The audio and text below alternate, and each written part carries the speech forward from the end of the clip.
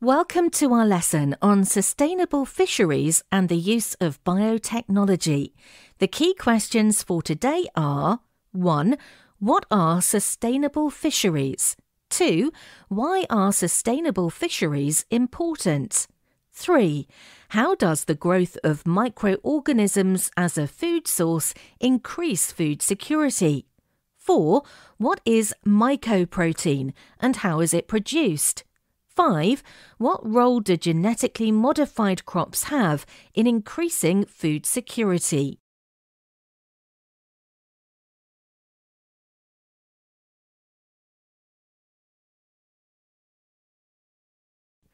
The key words you will need to know are sustainable, fish stocks, biotechnology, cultured, genetically modified.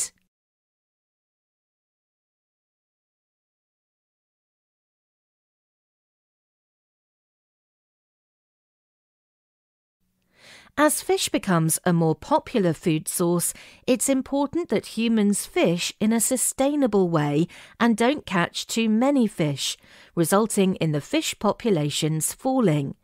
We refer to the populations of fish as fish stocks, and fish stocks should be maintained at a high enough level for breeding to occur.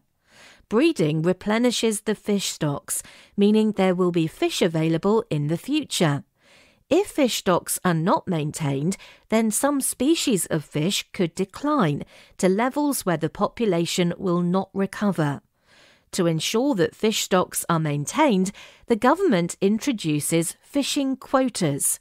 This limits the amount of fish allowed to be caught. Fishermen are also not allowed to catch fish below a certain size, with the idea that the fish will only be caught once they have bred. To ensure small fish are not caught, there is legislation that controls the size of the holes in fishing nets. The holes have to be a certain size to allow the small fish to escape. Sometimes fishermen are not allowed to catch a certain species of fish or fish a certain area until fish stocks have been replenished.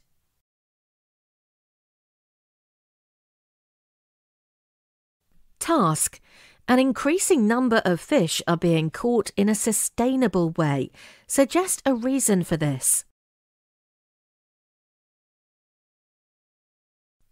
Public awareness has led to an increase in demand for sustainable fish produce.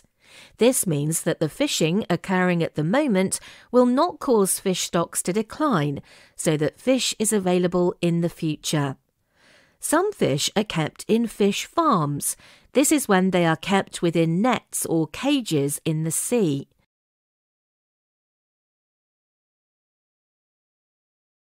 Task. Why do fish in fish farms grow bigger than fish in the sea? Fish in fish farms have limited space to move around, so less energy is wasted on movement, meaning that their biomass will increase more. Fish in fish farms may also be fed more regularly. Extension. How do fishing quotas and net size regulations help to protect fish stocks? Fishing quotas mean that overfishing cannot occur, so there will not be too many fish caught. This fishing net size regulation means that the holes on the net must be large enough for small fish to escape. This means that young fish can escape and breed. Part of sustainably producing food is the use of biotechnology in food production.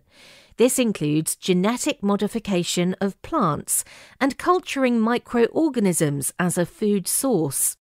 Plants can be genetically modified to make them more able to withstand changes in the environment, such as drought or pests. Plants can be genetically modified to enable them to survive with less water, less nutrients, colder temperatures, etc., by inserting a gene into their DNA. Sometimes genes are added to food crops to increase the amount of vitamins or minerals present, such as adding beta-carotene to rice, which means it will be higher in vitamin A.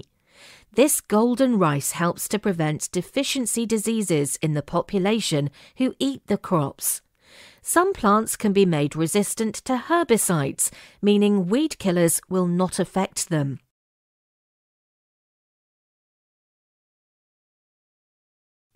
Task: why is it an advantage for a food crop to be resistant to herbicides?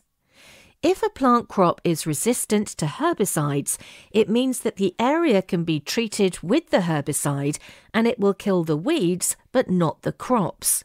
This increases the crop production as there is less competition for the plants with weeds. Extension: what could be a disadvantage of this method of increasing crop production?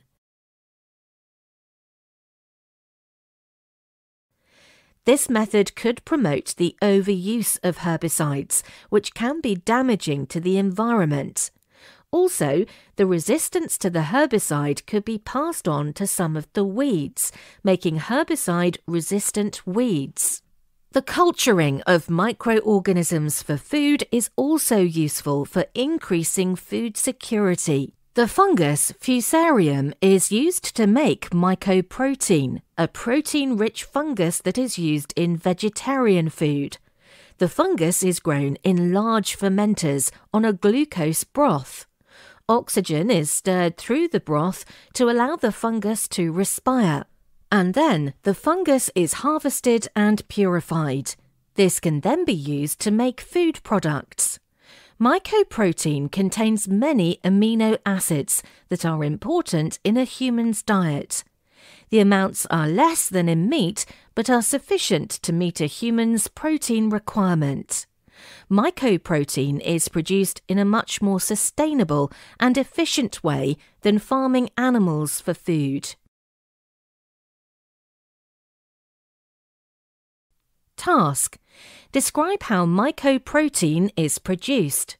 Extension: discuss the differences in producing mycoprotein and producing chicken meat for human consumption. Mycoprotein is produced from a fungus called Fusarium. The fungus is grown on a glucose broth with oxygen stirred or bubbled through. The fungus is then harvested and purified.